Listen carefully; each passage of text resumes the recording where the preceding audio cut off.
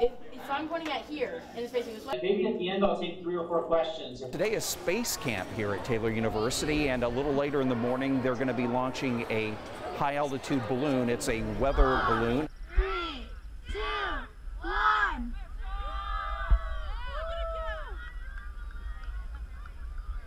It went out of sight within like 5 minutes. It was crazy. It went really fast.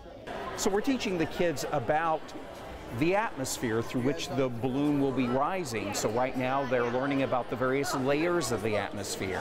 The bottle here, they're filling it with various layers of liquid, a really heavy, dense, and then less dense, less dense. It was like the different layers of the atmosphere represented by different liquids that had different densities. And so they layered on top of each other by the densest at the bottom to the thinnest at the top. It's really cool. I've enjoyed myself a lot today.